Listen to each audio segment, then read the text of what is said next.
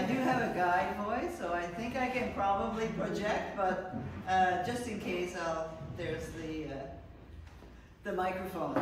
I'll try to be faithful to it. First of all, thank you very much for the invitation.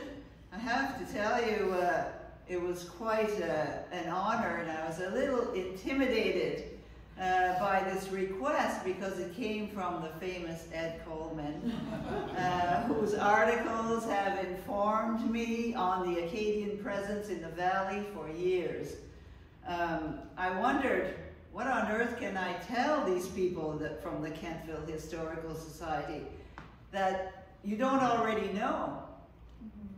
I'm pretty sure that some of you in attendance here already know lots about Acadians.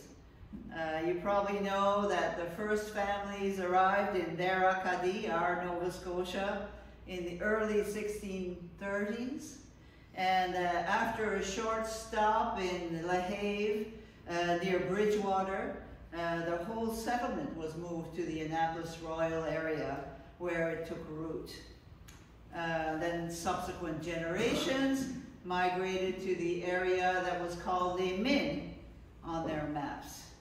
It included the present-day Canard, Grand-Pré, the Windsor districts, all in the Minas Basin. So you know where Les Mines, Minas, comes from? Okay, okay, great. So let's just look at, I'm going to show you a few maps. And so this is a little orientation on some old maps. And this is, of course, Grand-Pré. So it looks kind of familiar, sort of. You might recognize the rivers. You probably know that some of the things that prompted the migration were expanding families, limited farmland in Annapolis Royal, because, you know, there's only so much you can dike and farm, and the search for adventure, the promise of prosperity by taming the tides, the highest tides in the world, with their innovative system of diking. Let's look at the maps for a minute so we all know what we're looking at. So you know Grand-Pré you recognize, and you realize that the settlement patterns is always along the rivers that go into the Minas Basin, right there. So you of course recognize the Gaspereau. You'll see on a guide here that the colors, the purple is the parish of Saint Charles. I'll talk about that later, but basically let's look at the rivers now. So you have the Gaspereau, you have the what we call the Cornwallis today, which at the time of the Acadians was Saint Antoine. And then of course we have the Canard River, and so that is called La Rivière au Canard in Acadian times.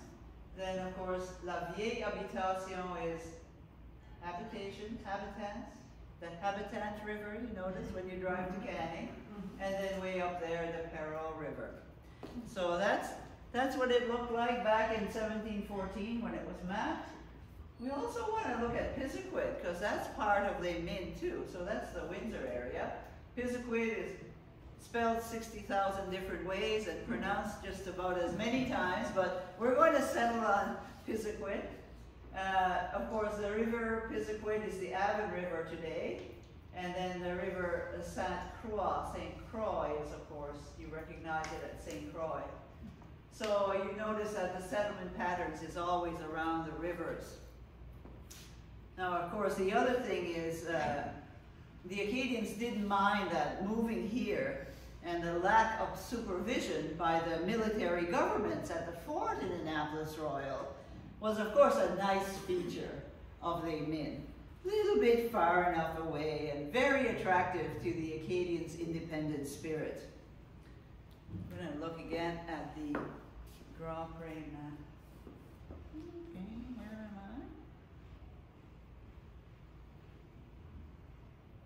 I? All right, well, it went too far, so now let's, okay, here we are. So, well, I do know that probably most of you are familiar with the founder of Grand-Pré. That would be Pierre Melançon and his well-connected wife, Marguerite Muse d'Entremont. Now her father, of course, Marguerite's father, was a French baron, and he held important positions when the French were in charge of Acadie. Now, a little recall, it changed between the English and the French 7 times in the times that the Acadians lived here. So it was, I know when I was a guide at Grand-Pré, people would always ask, well, what's, you know, how is that different than in Quebec? Well, in Quebec, it was French the whole time. There was missionaries, there were priests, there was the military, but here, well, until, of course, the Plains of Abraham, and then it changed. But here it changed over the time that people were here. So it makes a whole different atmosphere, let's say, in a community. So that's something to keep in mind on the Acadians as well, that is different from other French Canadians. So, yes, so you know that, yes, it changed 7 times. Now, you know that the Melanson family famously are always associated with Grand-Pré, but really, they were living along the Gasper Road. You see, they brought all kinds of other people, as you can tell, and so these little houses represent 10 people. So, and it's only 1714, which is fairly early on.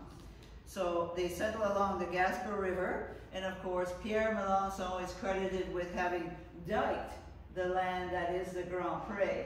So when they first got here, then this was underwater at high tide, and this was Long Island, an island that is still there, and this was the uplands at Grand-Pré today. So diking all of this land, taking all of this land from the sea, is quite an audacious project. You have to hand them that. Of course, UNESCO recognized all of that a little more than 10 years ago. The project produced acres of fertile soil where settlers could grow crops for themselves and sell to traders who sailed up from Boston. Now, later in the settlement, this is a little early, they could also supply the French fortress at Louisbourg on Cape Breton Island. Now, the whole area, though, kind of got the name of Grand-Pré, even though, but you know why it got, the whole area got the name of Grand-Pré, of course. It all has to do with our famous girl from the area, Evangeline. Yes, so thanks to Henry Wadsworth Longfellow, then we have the story of Evangeline, and he places her as a girl from Grand-Pré. So the whole rest of us have all been associated with Grand-Pré ever since. But, so that's interesting about Grand-Pré, but I wanted to know, what about the other Acadian communities in the area? And that is what I was asked to speak about. So, you know about the Canard River settlement, and you know, probably there is much more to the Canard River settlement than the blue sign you drive past every time you're on that highway driving to Canning from Port Williams, etc., and you see that sign. By the way, I'm very proud of that sign. I worked with John Laura and Richard Laurent on that, and I'll tell you, it took like 5 years to get a sign. But in the end, we got a sign. And now you know that, you will know why it's there, why it's important. It would be nice to have a larger project, but you know, we can only do what we can do. Now, if you're driving along the road to Canning, on the road to Canning, the 358 we call it, you are actually going to be driving on the Acadian Grand Dike. So the road sits on where the dike was. And it's important because it's the last of the dikes that were put up by the Acadians before the deportation. There's a series of cross dikes upriver, the middle dike road, the upper dike, etc. But the Grand Dike is Route 358 to you today. So it's worthwhile noting. So we're going to look a little bit closer at the families, though, who were, well, let's just go back. We're going to go back again to, okay, okay. about the rivers. And the whole settlement pattern has to do with the rivers, as I said. It's easy to understand that when you look at where the little houses are. And this is only 1714, so they're here in the late 1600s. So this is not that long. This is like 30 years before the first family comes. So this is by no means complete to what was there in 1755, for instance. So we know that the Cornwallis River was called the Rivière des Habitants, and the Mi'kmaq called it Jujuwaptuk, and it's a little interesting that it's Saint Antoine, but I'll tell you that later, what my suspicion is about that. The other one, the Canard River, well, as you saw on the blue sign, it has a very long and difficult for a French person to pronounce Mi'kmaq name, which I'll give it a try though. Upchikumawatichi, something to that effect. You really can find out how to pronounce it and where the names are by going online at the mi'kmaqplacenames.ca, which is an amazing website. Now, it's interesting to know that Upchikumajiwakitichi actually meant the meeting place of the black ducks. And you know that Rivière-au-Canard, of course, the river of the ducks. So the Acadians and the Mi'kmaq were all on the same page where it came to the Canard, what we call today the Canard River. Now the Habitant River, you'll notice here, la Rivière de la Vieille Habitation. So that's sort of like the old inhabitation spot. So it's not as well populated as smaller river than, of course, the Canard and the Cornwallis. But the question is, what made it la Vieille Habitation?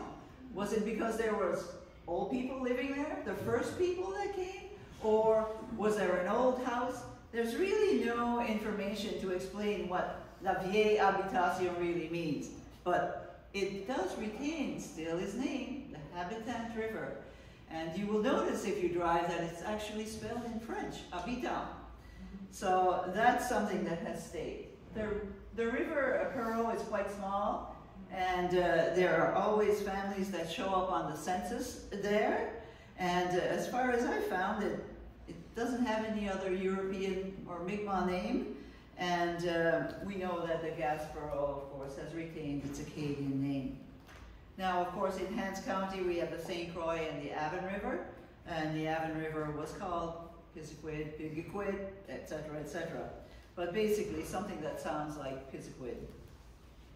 Now, when Pierre Melançon and Marguerite Muse d'Entremont settled their family along the Gaspereau and in Grand-Pré, it was Pierre Thériault and his wife, though, who settled in the Canard area.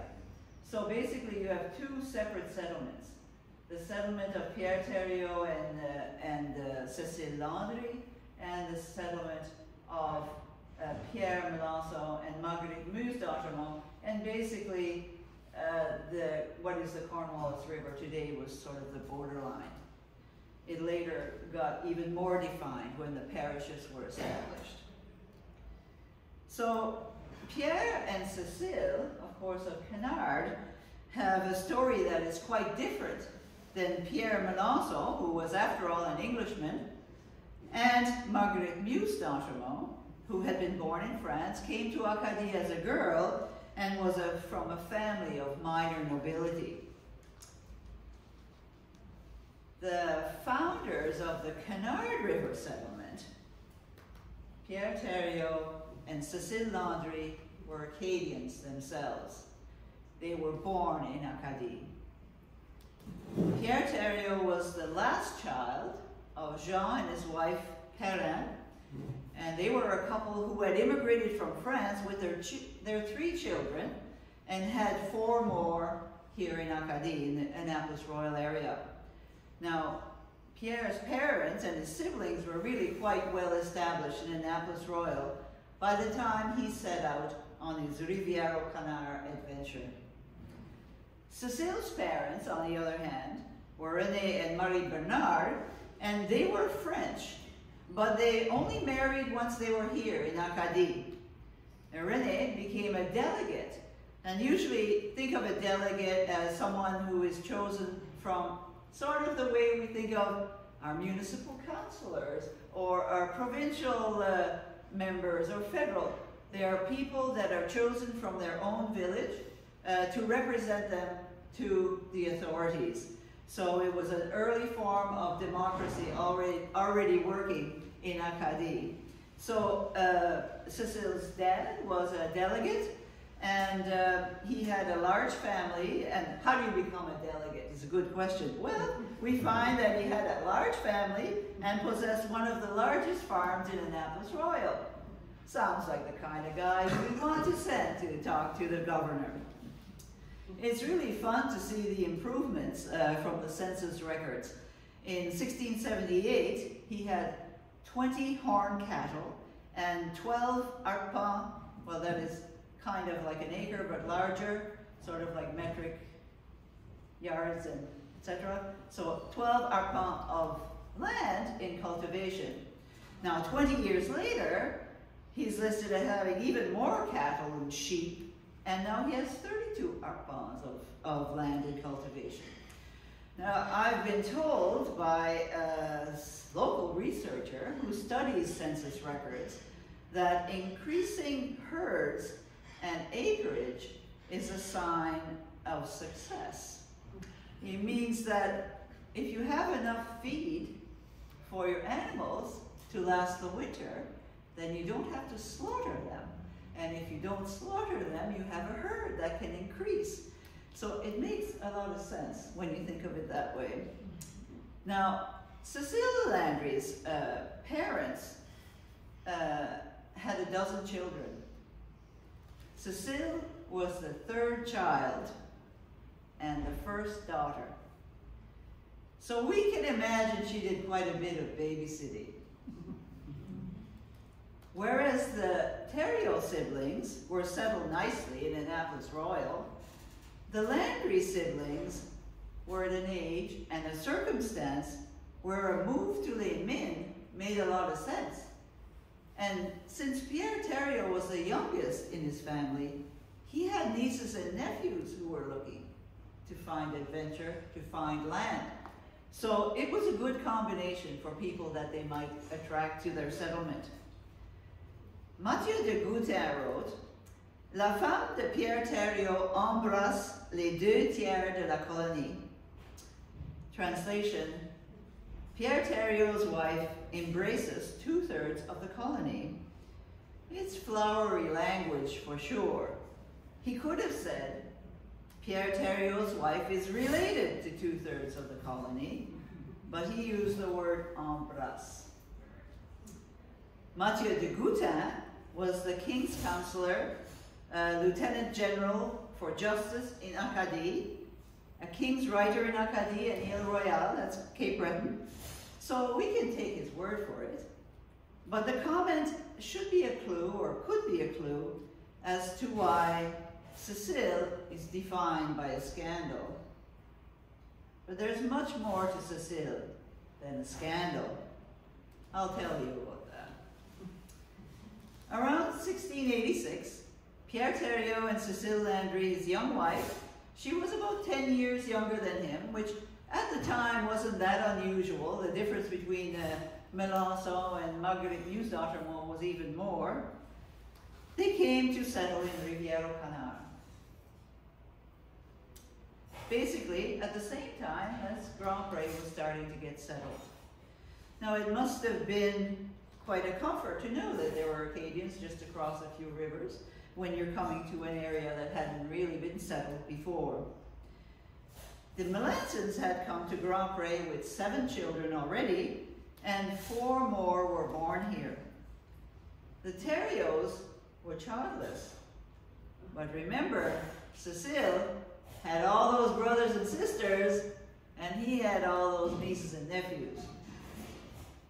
So they weren't just totally by themselves. In 1693, Pierre Theriault was 39, and he was prosperous already. 1693, so they really had only come 10 years before. So that was Right. That's where we are, I guess. No, we need to move it again because we're still talking about Canard, right? We're still talking about Canard. We're still talking about the area that we recognize here. So, yes, Pierre Thériault was prosperous, even at the age of 39, but we were told that he didn't just get prosperous and say, it's all for me. We're told that he didn't get prosperous at his fellow settlers' expense. He sounds like a pretty nice guy, this guy. In a letter dated the 9th of September 1694, de Goutin wrote that Thériault is the most notable person at Les Mines, which is, he is, so to speak, the founder, for he has assisted almost all of those who have come to establish themselves there, and his house is a refuge for all widows and orphans and people in need. Having no children of his own, Thériault took an interest in the affairs of his nephews. 4 or 5 of them lived with him until such time as their own dwelling was habitable. Now, there's tons of clues in that little paragraph for me when I wrote my book, Refuge. That was a great help. That gave me at least 2 or 3 chapters. So, the unfortunate rumor of Cecile's affair, though, with one of those nephews persisted in records, mostly written by priests or male historians who could have been threatened by a strong, influential woman, petty jealousy, or even gossip. We don't know Cecile's side of the story, of course, but luckily the couple's fine reputation was restored by the Bishop of Quebec, no less. On the subject of priests, they were mostly missionary priests, missionary orders. They didn't stay very long in Acadie, but there were churches scattered in the communities, which they had to visit when they were here. Sometimes they stayed for months. Sometimes they weren't the type of guy who could stay and kind of roughing it, and they had to get sent back, but sometimes some of them stayed. Now, of course, for churches, you are all going to recognize, where am I? Okay, so there. So that's, of course, Grand-Pré, and that is, of course, a memorial church, but the church at Grand-Pré was called Saint-Charles-les-Mines. And it might have been a little complicated for the people who lived in Canard to come to Saint-Charles-les-Mines, across 2 or 3 rivers if you're an inhabitant. And so you might think that would be a reason for, let's have another church for all these people in Rivière-au-Canard. Now, you might think that's the reason why there was a church built for the Acadians at Chipman Corner. But you would be wrong. It is because of a church controversy. Now, of course, I know that you don't have anything like that today in Kentville, but let me tell you about this one. So this is a few of us from the Ami de Grand-Pré who are receiving people at the monument in Chipman Corner, which I'm sure you recognize. And this particular group are a group of Cajuns from Louisiana. And when we do tours, we take people, people let us know that they're coming, and we take them around the areas that are relevant to them. And so for this particular group of people from Louisiana, their ancestors had been deported from Rivière-au-Canard. So their church would have been here. So for them, that monument that was placed here by local people, working with the University of Moncton, I understand, that is kind of the place that tells them it really was where their church was. And so we often do tours. Now, you've probably forgotten that I told you it was set up because of a controversy. Now, you probably want to know what that controversy was. Well, it turned out that Pierre Melançon, the head cheese of Grand-Pré, remember, he decided to give his son-in-law a prime church pew at Grand-Pré for life. Well, the others just couldn't deal with that. That's just a revolt. So they petitioned the bishop in Quebec for their own church, and that's how Rivière-au-Canard was built. in 1727. Now it would be the last church of 4 to be built in Les Mines before the deportation. Now you probably recognize the name St. Joseph's because you know that the Catholic Church in Kentville today is still called St. Joseph. So now you know why.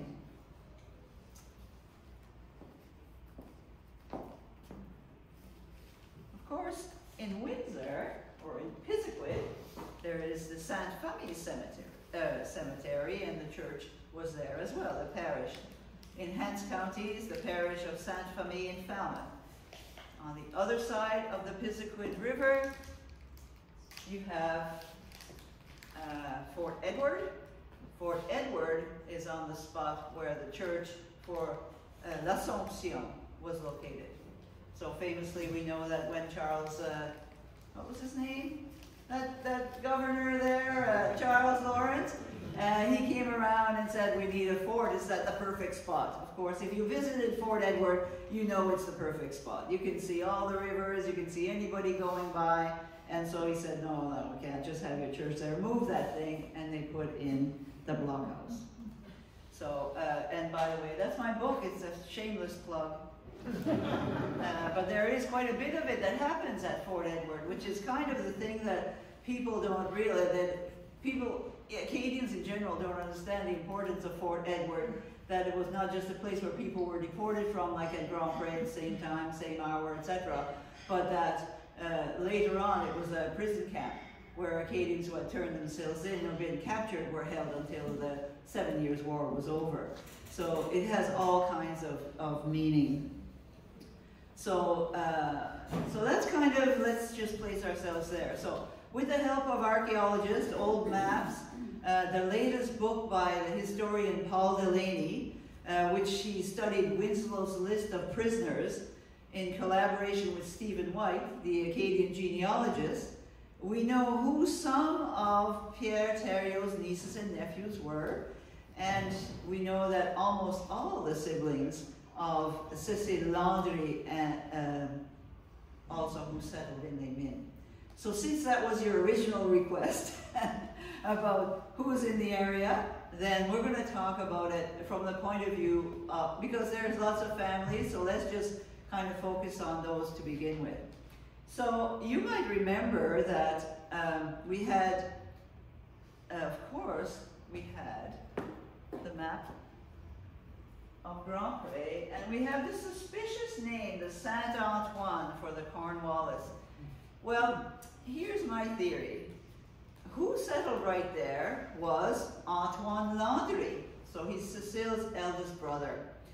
So could it be that he might have liked to name that river, not just for his name, but at least his saint's name? So that makes a lot of sense. So now you can remember that Antoine Landry is on the Saint-Antoine. Now he had married a Thibodeau. Her name was Marie, and they settled along there. But according to as far as we can get, because unfortunately Grand-Pré, this area, is not as well marked. Even Pisiquid has way more information on which family was where. And of course, Annapolis Royal famously has that map that tells you where the families were. But this area is not as well documented. So we kind of have to figure it out from all different angles. So we do know that generally, if you wanted to be in communion with Antoine Landry and Marie Thibodeau, that you would be walking along the rail trail in Numinus, and they're approximately behind Walmart, around where the sewage plant is. Then around there would be approximately where the settlement for Antoine Landry would have been. Of course, if you walk there, you'll see the dykelands, you'll see how close it is to the river, the uplands, which of course nowadays have them all, but still, you're in the right area. So it appears to have been one of the first villages to be settled, and it became one of the wealthiest in the Minas settlement. The archaeologist Jonathan Fowler tells me that Colonel Noble, well, we all know who Colonel Noble is, right? He's famous for the Battle of Grand-Pré. he used the village Antoine when he came around way before the deportation. He was well known. He was received there. He settled his men there while they were kind of checking out the area. So there was certainly some kind of relations going on that wasn't necessarily terribly acrimonious. Now, the other thing that is interesting to notice is that Paul Delaney, who wrote the book, of course, tells us that Antoine's son, who was called Francois, he was living here at the village, somewhere along here, in, of course, his father's settlement. And at the time of the deportation, Colonel Winslow was looking for someone to do kind of a census on what did people own. So he asked Francois to make up a list. So we think that Francois wasn't the only one, because it would have taken quite a bit of time. So a few people wrote the list, and now you can find it in Winslow's journal, the list of the villages and, of course, the vital information. There was a village name, which Winslow didn't care that much about, but we care about. But he wanted to know sons, daughters, cows, pigs, young cattle, and horses. All that stuff he wanted to confiscate. So he needed those numbers to be good. So Francois was the one tasked to do it. So all this kind of indicates that there was a certain amount of trust and friendship between the Acadians and the British military that came and went when it was their turn to be in power. So we don't often explore that part of it, but it had to have been that kind of thing. And we know that over the years there were disagreements and threats, but it seems to blow over. But by the summer of 1755, we can tell from official documents that the officers are saying, well, the Acadians don't seem particularly perturbed, or they're going about their regular lives. They don't seem particularly threatened, because they were used to this kind of thing. They'd been threatened before. And so they just couldn't believe it would really happen this time. You know, you've heard the phrase, mon ami l'ennemi, my friend, the enemy. It reminds me, though, of today's news. We're told that the Ukrainians live next to Russia and knew the threat, but they continued to live their lives until the unimaginable happened. I don't know about you, but I've read several novels in particular about the Jews in Germany who didn't know how bad it would get until it got bad. But they had decided to stay. It was their home. And so there is always political instability. We talk about the Acadians because we're interested in this peace. But it seems like it's human nature to ignore it, to hope for the best, just go on with their lives. And so in that sense, the Acadians are no different than the rest of us today. Well, remember Francois Landry, who wrote Winslow's list? Well, he's actually number 178 on Winslow's list. He was deported with his wife, Marie-Joseph Doucet, and their daughter, Ozit. But they weren't deported until December 12th. You see, the thing is about the deportation is, oh wow, like every kind of military maneuver, oops, made a mistake. There were actually way more people and not enough boats. So even to pack twice as many people in the boats in October, you still had people left over. So Winslow tells us in his journal that there's still people left at Boudreaux's Bank, so Stars Point, that come from the Canard area. And there's all the people that were basically in Arnouanis today that they didn't have room for. So they would have to come back and get them. But they didn't just leave them in their houses. Oh, no, that they might run away then. So they were settled in the houses of the people of Grand-Pré, who had already been deported. So you can imagine what that felt like. And so that's what happened to Francois Landry and his family. They didn't get deported until December 12th. Nice time of year to take a wooden ship. And so they ended up in Massachusetts. Quite a few of the people from that December ship sailing went to Massachusetts. They were in Ipswich in 1764 when there's some kind of census.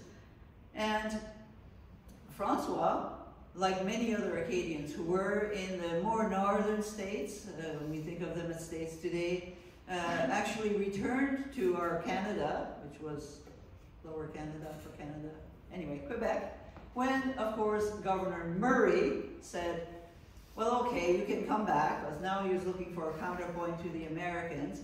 All right, okay, so you can come back if you can, you know, pay your own way.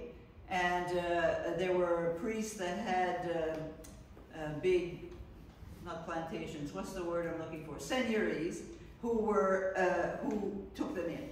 And they had a place to go, basically. So that was kind of how that was dealt with. But for Francois, that's where he dies, in L'Assomption, Quebec, which is an Acadian area still yet today. Now, in better times, de Goutin had written on the 2nd of October in 1702 that Claude and Antoine are two of the beaux-frères, brothers-in-law of the founder Pierre Thériault, and they are amongst the first founders in Les Mines. So that means we should now look at Claude Landry, who is of course, Antoine's brother. So usually you find the settlement pattern that families are close together or nearby. You know, makes sense. You get help, or you know, kind of safety in numbers, maybe. We know that Claude Landry, well, guess what? He also married one of the Thibodeau daughters. So even more connections to those two, because now their wives are sisters. But if you wanted to find where Claude Landry was, well, then you just go to Noggins. Because it seems likely that the mill and the foundations that have been found in Jones Road were probably part of Antoine's settlement. And then at the farm market, well, that's Claude Landry and their settlement. So walk along that path on the rail trail and you'll be in Landry country. Now the other Landry you have, of course, they had, remember, I told you she had all those brothers and sisters. So there's René, and he had married Anne Thériault. Does that name ring a bell to you, Thériault? Well, it just so happens that she was Pierre Thériault's niece. And they founded what is called the Village Landry, and it's in the Middle Dike area. Keeps going to Pisiquid. It just doesn't want to leave Pisiquid, does it? Anyway, there, yeah, so where am I? Wherever I am, but it doesn't matter because, yeah, okay. So, yes, so Anne Thériault and René Landry have the Village Landry, and if you wanted to be finding them, you would go to the Newcomb Branch Road around there, across the Middle Dike. Of course, there was a sister called Marie, and guess who she married? Not a Thériault. She married a Dupuis. And they at first settled around on the Gaspereau, but for some reason, they ended up moving across the river. Probably because all the brothers and sisters were closer. And they settled around where the Port Williams Elementary School is. So, not very far from there, a local man who had an excavator talked to me all about the stream that runs there. And so, obviously, in his experience, there had been a mill there. And it usually, if the planters put a mill there, well, they didn't have to figure it out. It was already there. And so, that would be Marie and Martin Dupuis in Port Williams. Now there's Marguerite Landry, who married Pierre Richard, and they settled around where the Mercator Winery is. So if you are going to have a nice glass of wine up at the nice patio at Mercator Winery and look over the Dykelands, I would encourage you to have a little toast to Marguerite and Pierre. That's where they were. The other one, of course, she's got lots of brothers and sisters, so there's Jeanne, and she married Jean Thériault. And guess who he was? Of course, the nephew of Pierre. And so they're quite easy to find. You pass that blue sign, Highway 358, and what we call Jawbone Corner with the flashing light. And just before you get there, just look to your right, and that would be the village of Jean-Thériault. So you're in Thériault country. Then, of course, their sister Anne married René Blanchard. Well, they settled kind of far away. They settled in Grand-Pré. And there's kind of, at the historic site, there's places where there's rocks still that the maintenance people mow around and all of that. So, and there have been other excavations in that area where they found foundations. So you're looking at the area where Anne and René Blanchard were at the village Pierre-le-Blanc in Grand-Pré. Now, they did not stick around in Grand-Pré either. Because, you know, there's lots and lots of them. So Catherine Landry, she married Jacques Leblanc, and they settled in the parish of l'Assomption. So that, of course, is the one that is in pink. So the parish of l'Assomption basically is the one on the other side of the Avon River, or the Avon River. So it covers St. Croix and all of those kind of areas. But she had, of course, a brother, and he had married one of the Melançon girls, and they settled in St. Croix. So now you have a couple of them on the side of the river. And that's not the end of it. They had 3 brothers. And their 3 brothers, Germain, Abraham, and Pierre Landry, all settled at the head of the river here, the Avon River. So there are still signs that indicate where Germain and Abraham were. They're kind of like, you go over the bridge there, and you turn as if you're going to go back to Windsor, and it's close to there. But the one that's really easy to find is Pierre Landry's place, because it's now called Castle Frederick. So the big farm way up there, and that was the Pierre Landry establishment. So we know that we at the Ami de Grand-Pré, we receive visitors from all over the place, and we let them know that they can support us at the cemetery of Sainte-Famille by purchasing a brick, memorial brick, and so you can see the Landrys have engaged in this process quite a bit, and so that's always nice for us. Now, of course, there are others who settled who weren't Landrys or Thériauts, much like, well, you probably all know about Boudreau Bank, which, you know, that's the little cairn over there in Stars Point, and it was put up in 1950-something by the Women's Institute, and it does talk about the planters coming there, but it says, it does, even in the plaque, tells you that in Acadian times it was called Boudreau Bank. I remember one time I was a guide at Grand-Pré, and we had a visitor from like Wisconsin or something, and he was a Boudreau. And he was so proud of being a self-made person. And I said, Boudreau's Bank? You had a bank? He said, oh, no, not us. We were simple people. I said, no. Anyway, that's just an aside. But there are other families, of course, that are all around here, and I've just trying to make it simple on the Landrys and the Thériauts because they were important, but there were Aucoins around Wellington Dyke, the Trahans were in Canning, the Lapierre were in Perrot, the Sauniers were around where the Blomidon Estate winery is, the Hébert family were in 3 locations. They're around where the Mormon church is on Belcher Street, some at the Kentville golf course, and in Avonport, just across from Grand-Pré. You could have found Leblancs at the research station and around Grand-Pré, and there were Gautreaux in Walbrook. Now the Grangers were between Middle Dyke and Highway 358, so those 2 dikes. Around the airstrip on the southern side, there's a little private airstrip there. So that seems to be where you would have found the Granger family. They were pronounced Granger when he became part of he was a British soldier that married an Acadian, etc., and became part of the community. So he's referred to as a Granger, but really it's Granger. Anyway, and so they were kind of on that side, and right across from them, the Comeaus. And they were on the north ridge of the Canard River.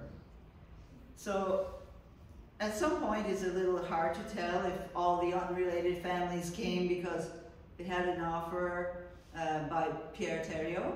Seems likely. It seems to have been a nicer guy than Pierre Manonceau. Seems to have been quite a bit of a crotchety kind of guy. So but we'll never really know. Seems that way, according to de Boutin.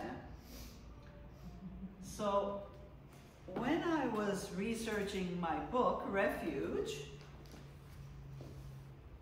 I took a closer look at the Bro family, since they had always, like, where were they? They'd always been identified as being in the parish of Rivière-au-Canal. And I decided that they lived on the north ridge overlooking the Canard River. I had a few clues that made me decide that.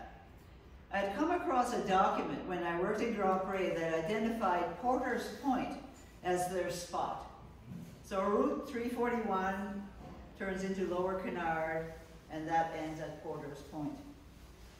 It's a straight road right along the ridge that made a lot of sense. You want access to water. Then I noticed that in Winslow's list, there was Le Vieux Comeau, and he's listed right next to Pierre Bro and his brother Francois. They're all old guys, but it's more than just a bunch of old guys listed together. They were related, and we know where the Comeau were. Remember I said? Right on the north side of that river, across the Rangers, the Grangers. So it gave me a location for where the homestead of Pierre Bro and his wife Anne Leblanc were situated, including my 7 times great-grandmother Catherine Bro, who would have grown up there, on the north side of the Canard River Valley between Middle Dyke and Porter's Point. Just because you've been such a good audience, I'm going to read to you a few, not too much because it's late, but let me read you just a few words from chapter 6. And this is, of course, the story of Pierre Surette and Catherine Bro. And starts with Pierre, and then he meets Catherine, and they go through everything, survive. But this part is when Pierre comes from Annapolis Royal, so he's a young guy. He's, what do young guys do? They leave home and head out on their own for adventure or job or a future. And so he's come to Pointe-Boudreau first, so they land in, of course that would be the place where you land, because the deportation of the people in the Canard area was from Boudreau's Point, which is of course Stars Point. And so you would say that they must have used that before, obviously. So he comes there, and he's kind of apprentice to one of the men who were already here. So that's the setup. Just a few weeks before, he and his co-workers had bobbed along a wheel-rutted country road from Pointe-Boudreau to the villages along the Rivière-au-Canard. The men had squeezed into the 3 wooden benches of the wagon. Then the group made its way to their new housing, in a landscape that was familiar to most of them, but strangely foreign at the same time. They loaded wagons. The loaded wagon went up and down hills, through river valleys, and even crossed shallow streams.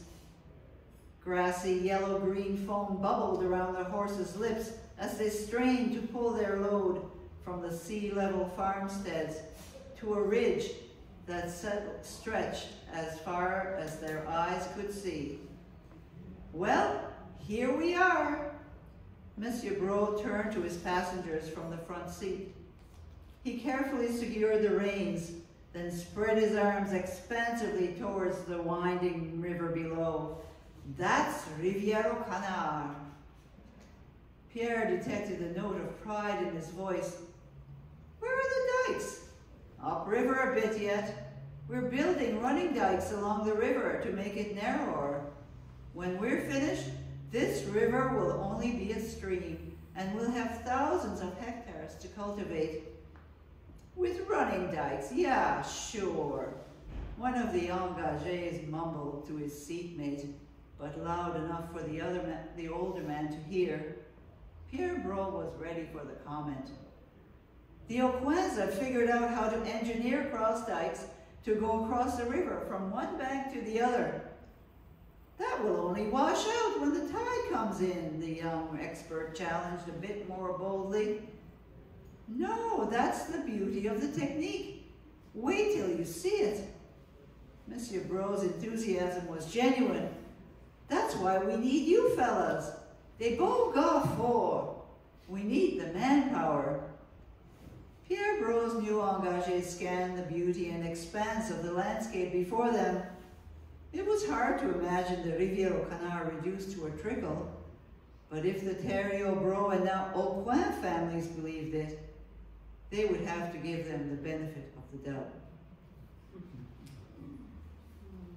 In 1755, now 85-year-old Pierre Bro was deported to Massachusetts with his 74-year-old wife, and he died there.